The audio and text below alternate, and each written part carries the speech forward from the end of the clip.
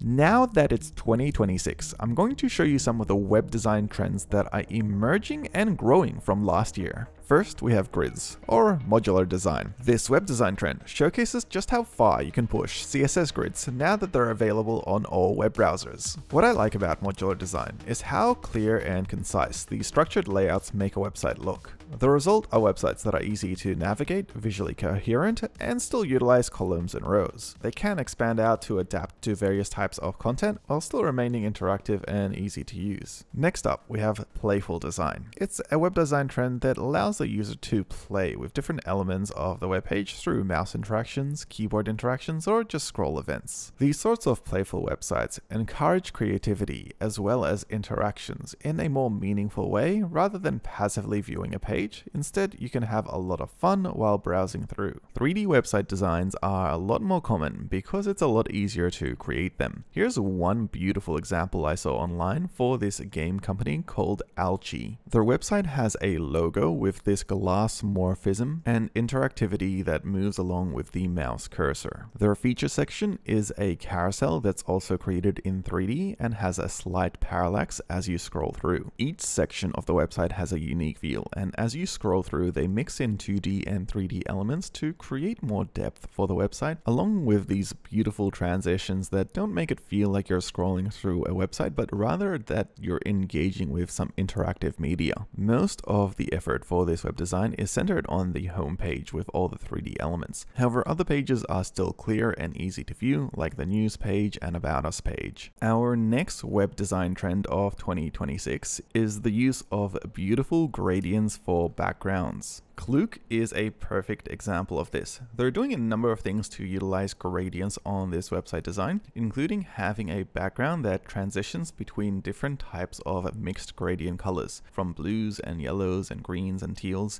and all of these colors mix really well. With how beautiful screens can display colors in 2026, it's no wonder that more use of color is seen on web pages, and the use of CSS background color as well as using SVGs makes this really easy to implement for website designs. On top of that, they're doing full screen transitions with 3D elements. They've got the mouse interactions interacting with the background gradient itself, adding additional colors to its movement. And the page transitions are so seamless that I can't even tell when I'm leaving one page and heading to the next. Gradients don't always need lots of colors. Here's one simple example, just using different shades of red and black to create a beautiful 3D logo, and this design right here. Our next website design trend for 2006 is using illustrations, especially hand-drawn illustrations. Let me show you this example from Flying Papers. They have this hand-drawn illustration mascot, which is on all parts of the page, from selecting cookies to when you land on the page and it animates in, and even the menu selection itself. It definitely makes for a more personal design that makes it feel a lot more memorable when you visit this page.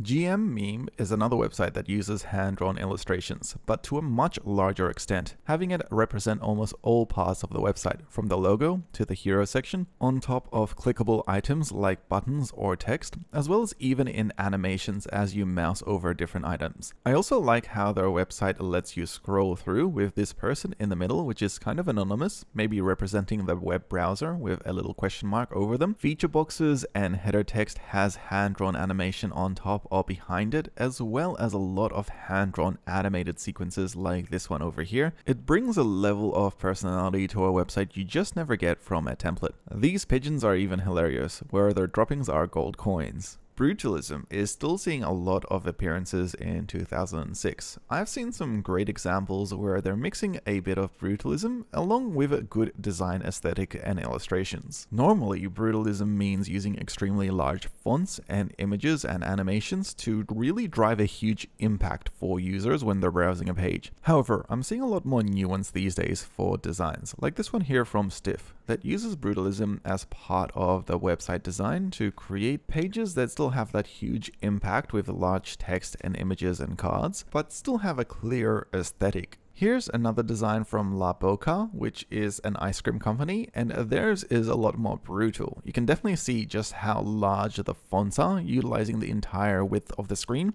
with these harsh colors and text designs. However, this one does do a pretty good job at making the page feel very interesting and engaging, as if you have lots of flavors and options to choose from. One thing about this brutal web design aesthetic that I really liked was their menu at the very top of the page. When you select it, it literally drops from the ceiling as if you accidentally clicked the wrong thing, but here now all of these options are clickable. A really cool menu indeed. Our next web design trend of 2026 is gamification. This is where you turn your website from a regular website into something more like an interactive game you can play to browse through different sections. I especially like this one from Samsy Ninja. This is for their own portfolio that allows you to browse through the pages by controlling this cat creature, which is almost like a little platformer that can double jump. And while you can still control the website through the menu at the very top, creating this sort of gamification to interact with people viewing the page definitely makes this person stand out when it comes to things like 3D interactivity and creativity. One more example that stood out was from Coffee Design. They've gamified their website design by creating this 3D interactive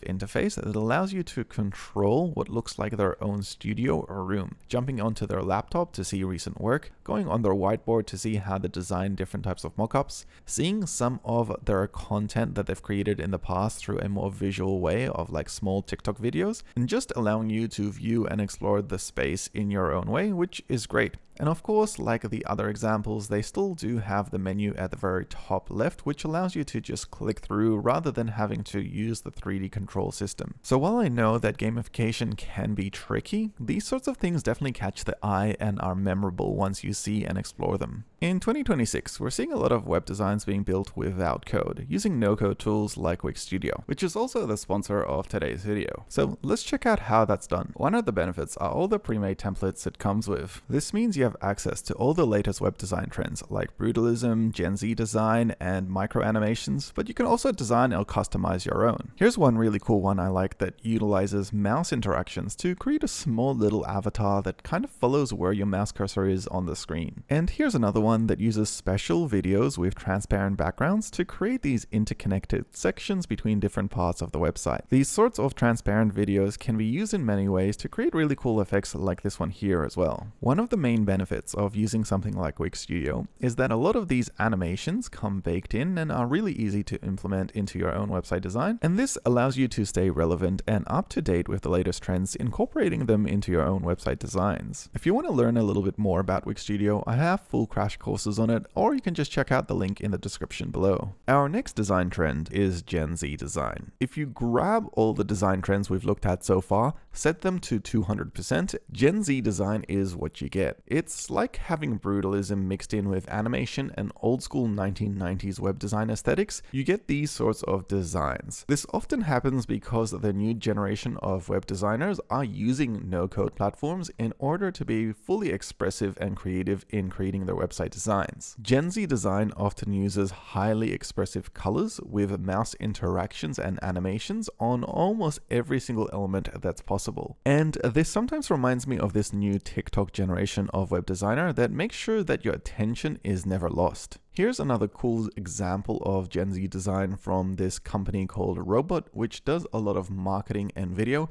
And as you can see, rather than just having a home screen video, they have a video inside of a video. Text elements have motion when you mouse over them, and even screen section breaks happen in a zigzag pattern rather than just a linear line. The only issue is that whenever I browse through Gen Z designed websites, I start to feel old, like I'm no longer able to keep up with this new generation and style. Anti-design is a web design trend that I introduced in 2025, and it's still pretty popular moving into this new year. It's when you create a website design without the traditional navigations or ways of interacting with it, like this one here, where your mouse cursor kind of unwinds the role of the website design itself. Then, when you're ready to browse through it, you can simply click through and view this role in an interactive fashion, kind of like a TikTok feed where you get to see it on the visuals on the sides, or click through and view it closer up. It's a really cool way to create a design, and I'm sure that this would also work on mobile in pretty interesting ways. It's hard to find good anti-design websites because they do require a lot of creativity, but when you throw away the rulebook and create websites like this, it's definitely memorable and also a source of inspiration. Next up is minimalism. This web design trend used to be about having very little on the page. However, now it's evolved into doing more with less. For example, you could use less colors, focusing more on the text elements themselves. Or for example, you can have a good use of line and symmetry to focus a person's eyes onto certain elements on the page themselves.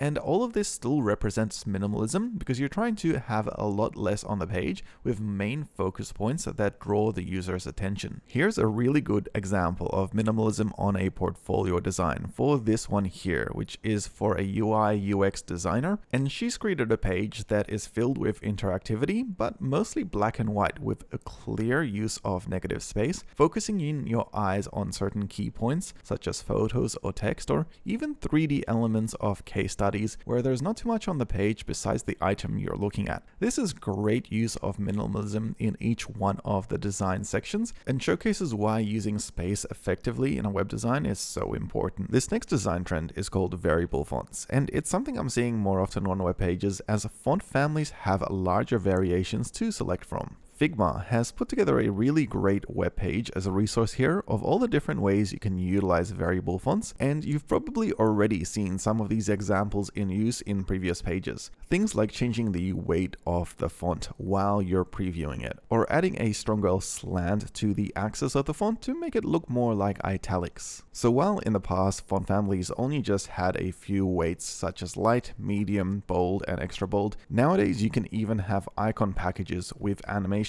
baked into the font families so that as you progress over time, it can change from one icon to another, or even have custom fonts that allow you to express yourself more than usual. At the start of this design trend video, we talked about 3D being a design trend, but mixing 2D and 3D elements is now also pretty popular on new web designs. Here's a great example of that from Wix Studio that's created this web page that has these 2D elements and text and line art along with 3D elements happening in the background. Some of them follow the mouse cursor, some of them are used for transitions from one section of the page to another, and some of them are just used as a menu, like here to contact us. I really like what they've done here because they've added a level of engagement to this page by mixing these 2D and 3D elements together in a way that just makes it fun to interact with this website design. It's no longer enough to just have one trend or style in a website. These days, websites are incorporating multiple types of trends and mixing them together. Take a look at this example from Brand Apart, a design studio from Paris. They're using high-resolution animated mouse interactions that fade in and out. It's a design trend I saw a lot in 2005. They're also using full-screen videos. However, rather than having this in the hero section, it's in the following one, which is below the fold. Their next section uses bento grids, featuring different bits of work they've completed. Bento grids are still really popular in 2026, and it's a design trend I don't see going away. There are also a lot of macro animations happening throughout the page as you scroll through, such as this circle of images that rotates through as you scroll up and down. Another example is using mouse interactions. These ones here are animated, and they kind of have this Tinder style example where they slide through as you're scrolling through the page. As you can see through this page, no one design trend is used, but rather a mix of multiple design trends, and I think this is the way to go in 2006.